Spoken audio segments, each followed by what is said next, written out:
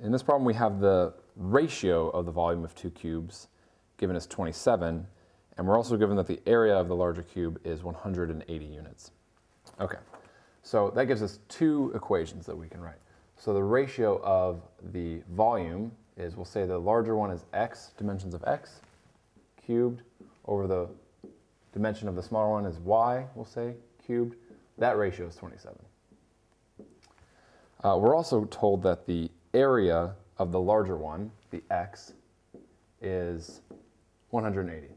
So the area is going to be x squared is one face of the cube.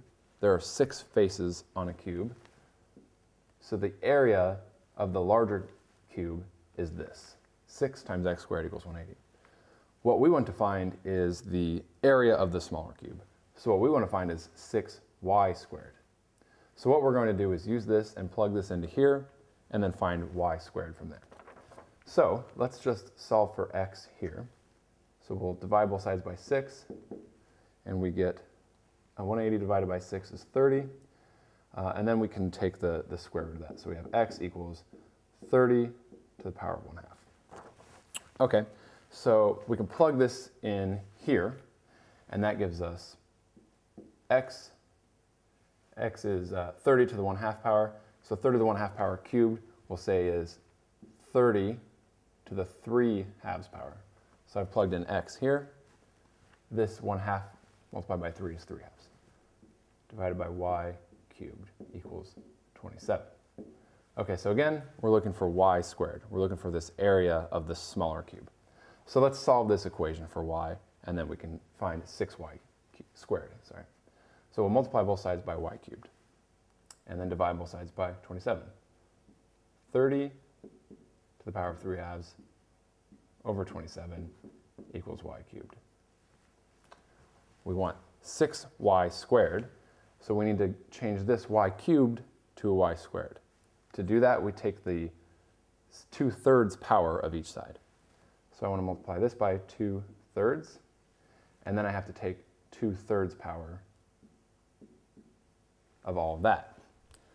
This gives us our y squared. So this is now y to the 3rd power times 2/3. These cancel and you just get y squared. These cancel each other, so we have 30 in the numerator, and then we have 27 to the 2/3.